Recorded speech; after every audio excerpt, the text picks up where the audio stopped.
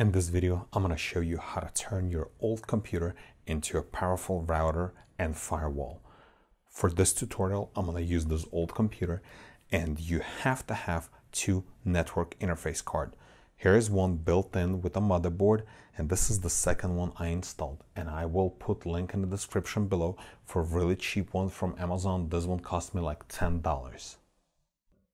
Before we're going to start downloading firewall image, I'm going to explain this really quick how this is actually going to work. So for example, this is my internet connection, this is my cable modem, this is my router, and this is my home computer. So that's how I have everything set up right now.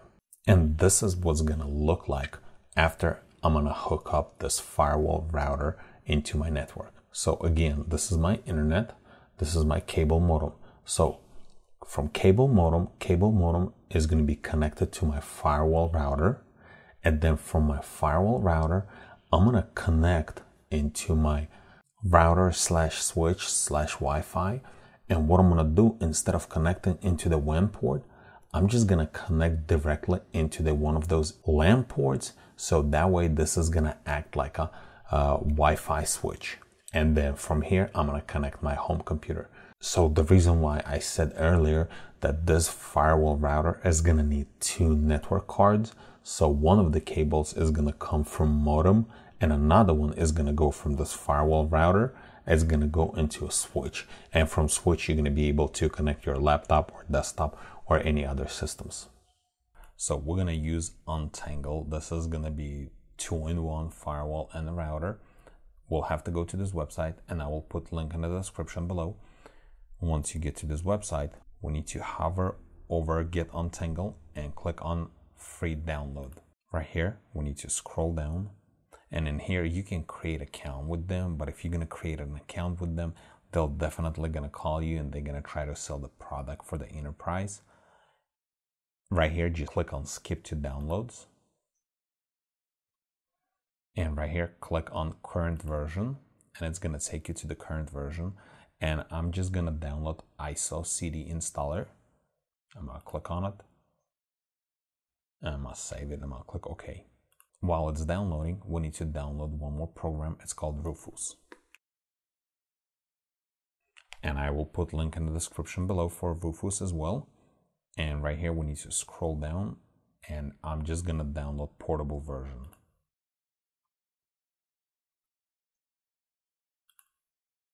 Once the download is complete, we need to plug in our flash drive into computer. And then right here, we need to click on Rufus, or go to downloads and open Rufus. And right here, I'm just going to click on no. And right here at this window, we need to select our flash drive. And this is the only one I have plugged in into my system. And then right here, we need to select, and we need to navigate to downloads. And this is the Untangle. This is a next generation firewall slash router. I'm going to select and I'm going to click open. And right here, we need to click on start and confirm, click yes right here, and leave everything as default and click OK. And click OK one more time.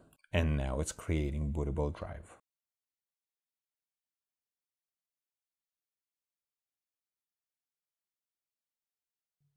Once it's done, we can click on close and eject the flash drive. Flash drive that you just created, plug it into your computer and power on your computer. And on a startup, I'm going to be pressing F12 to boot into the boot menu. On your computer, it could be something else. And right here, we need to choose our flash drive. Mine is USB Kingston data. And then we need to press enter, and it's going to boot into flash drive. And right here, I'm just going to choose graphical install. And right here, I'm going to leave English. I'm going to click on continue. Right here, continue again. And then I'm going to choose American English and then continue.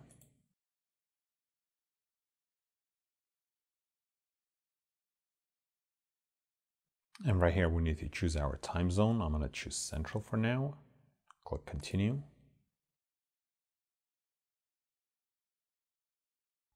And right here, we need to choose our drive. I'm going to choose the top one. That's my SSD hard drive on this computer. And then I'm going to click continue.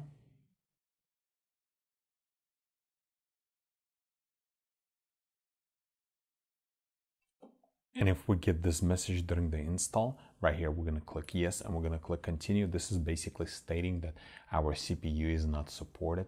I already tried using this CPU. I know it's going to work just fine. Then we just click continue.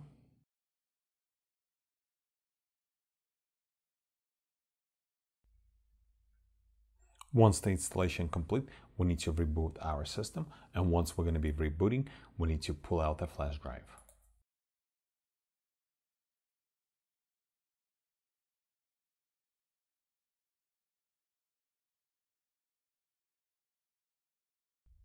Once computer boot, we get to this screen, we need to choose our language and then click continue. And right here, we just need to go through the setup. Click on Run Setup Wizard. Right here, we need to click Agree, and then we need to come up with a password. And then we need to click on Network Cards. And right here, we need to plug in cable into our cards. So what I'm gonna do, I'm gonna plug in cable that coming from my modem into external card. Once I plug in the cable, you can see this little dot turn green. And then I'm gonna plug in my second cable into my switch. And then right here, I'm gonna click on Internet Connection. And right here, click on Test Connectivity. Connectivity test is successful. I'm gonna press OK. And right here, I'm gonna leave everything as default. And then I'm gonna click on Internal Network. And right here, you can see the internal IP address is set to 192.168.2.1. And I'm gonna leave everything as default. I'm gonna click on Auto Upgrade. Right here, I'm gonna leave Automatically Install Upgrades. And right here, I'm gonna uncheck Connect to the Command Center. And I'm gonna click on Finish. And then I'm gonna click on Go to Dashboard.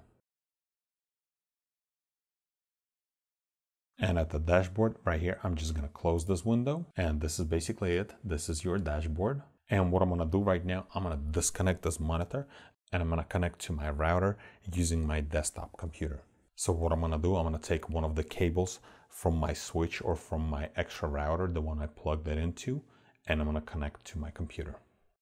So right here on my computer, I'm gonna open Internet Browser and I'm gonna type this internal IP address of a router. It was 192.168.2.1, and I'm gonna press enter. And right here, I'm gonna click on Advanced, and I'm gonna click on Accept the Risk and Continue. And right here, we need to type that same password, the one we set it up before, and click on Login. I'm gonna close this window, skip for now. This is basically it. This is the dashboard of your router / firewall installed on your old computer. And right here, you're just gonna have to play with this. I'm not gonna go into details, but there's a few things you can do. You can see that hosts, whoever is connected to your network, for example, devices. If you click on devices, you can see this is my computer it's connected to. And then once we go back, you can see map distribution. That's where I'm connecting from my laptop. That's to the places that I'm connected to right now. And also you can set up different policies and install apps. If we click on apps, right here, we can click on install apps. And right here, it's gonna give you many different options, like for example, web filter, web monitoring, virus block. And there are so many different options that you can install on your firewall, on your home network. And to install apps, basically, we just have to hover over it and click on it. And right here, this window, we need to click continue. And we actually gonna have to create an account. So if you have one, you can just log in with your username and password. And if you don't have one, you're just gonna have to create. And once we log in, we click continue. And right here, just close this window and we can go back to apps, install apps. And right here, for example, if we would like to install web monitoring, we just click on it and it's gonna install. Once the installation is complete, we can go back to dashboard. And from the dashboard, we can click on apps again. And right here, we can see our web monitoring that is installed. We can click on it. And right here, you can set categories, you can create flag sites, and you can do you can set up rules, and you can do whatever you need to do. And then if you would like to add more apps, just click on apps and install apps. And right here, this is just different ones. Just choose the one that you need and you can start playing with it. You can even install ad blocker on your entire home network. If you like this video, press that like button and don't forget to subscribe. Thanks for watching.